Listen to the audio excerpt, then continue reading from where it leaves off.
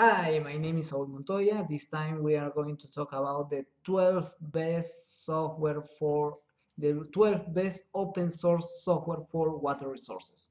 So this is a list of the most useful and the most updated and the most practical, documented and supported software on water resources. So we begin our list. In first place, or on the Geographical Information System ranking, we are going to talk about QuantumGIS. QuantumGIS is the open source GIS software that has the whole capabilities of what commercial software like ArcGIS could have. So it has options for spatial analysis, raster analysis, cross sections. We can generate maps. We can put like Google Earth on the background of our maps. We can have like um, tools for like plugins.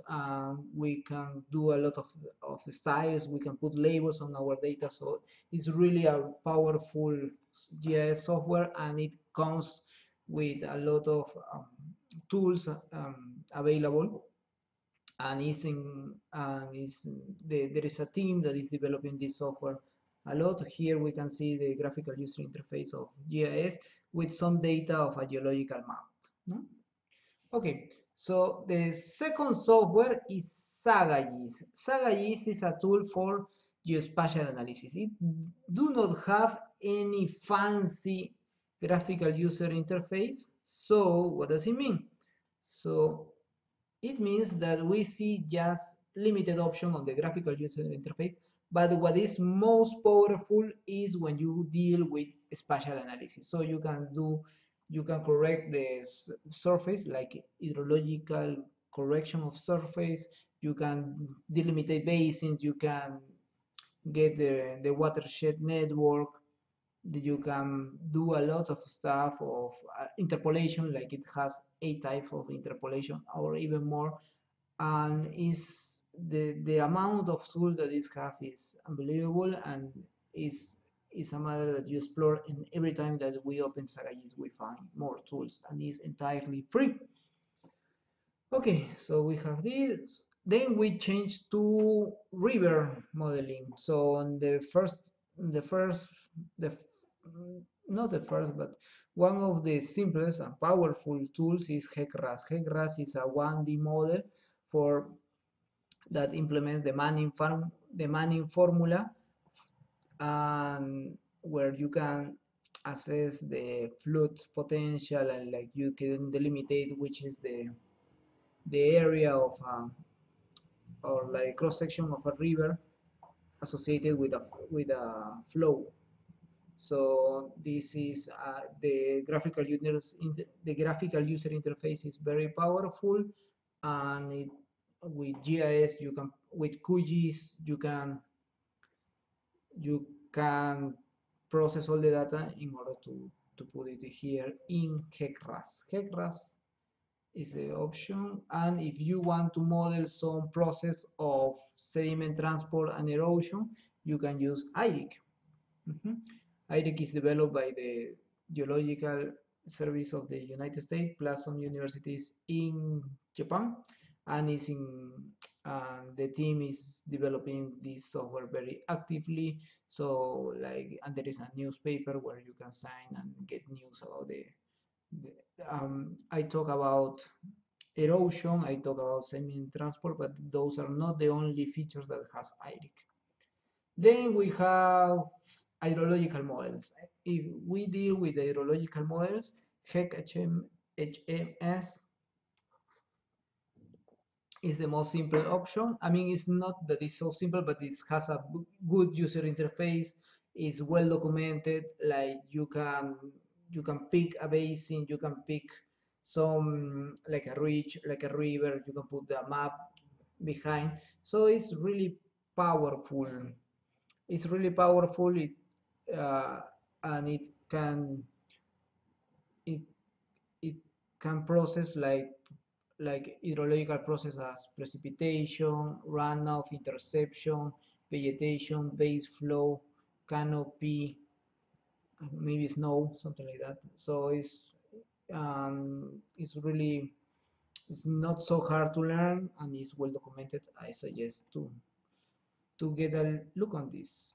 Then we have a SWAT. SWAT is a hydrological model, but it's a model to assess soil. So is, I mean, it can represent all the hydrological features, plus it can evaluate the change of land cover on the hydrological cycle, like, for example, or like the contaminant, like the transport of nutrients on a basin-wide scale. And a good news on SWAT that it also can run on QGIS because there is QSWAT, so it's a plugin that you install in QGIS and then you can run QSWAT. Then we have Pyramus. Pyramus is a distributed hydrological model. It's based on physical process. So what does it mean? That every process on the water cycle is actually a formula based on physical parameters. And then you can deal with a basin divided in 500 parts called your hydrological response units, and like you need like 50 parameters per subbasin. It's really, do not, it has a graphical user interface, but it do not have like a pre-processing tool. Like you have to do it mostly in GIS and then insert it and prepare the files for Pyramus. But it's really powerful. You get really, after modeling and calibrated with Pyramus, you have the feeling that you are doing something, like you know what is inside the model. And another advantage is that Pyramus can deal like with 500, uh, with the basin divided in 500, plus it can deal with 10 years or maybe 40 years of precipitation on a daily basis. So it's really powerful in this section. Then we change to groundwater models. This Mudflow is the most widely known groundwater, saturated groundwater model developed by the Geological Survey of the US, plus uh, has been evolving since the 88 of the last century. Um, it has package for unsaturated flow. It has package for discontinuities like karst. Uh, it can deal with complex topographies with Mudflow NWT, plus it can develop steady flow plus untransient flow. I have experience maybe with 10 years of Mudflow, and I am still learning a lot of stuff, but because if you Mudflow has a free graphical user interface that is called Model Muse. Here we have a Model Muse project where you can put on a graphical user interface like the rivers, you can put the lakes, you can evaluate how a particle is flowing, you can put recharge, evapotranspiration, and many other boundary conditions. So Mudflow and Model Muse is the option on free software to model groundwater flow. And then we have MT3DMS, that is the contaminant transport. It's solute transport, but mostly used for contaminant assessment. So we can evaluate how minerals have been transported on the groundwater flow, and how nutrients can also, minerals when we deal with mining, and nutrients when we deal with agriculture. And it's only one phase, so what does it mean that the solute is solute, I mean, is dissolved.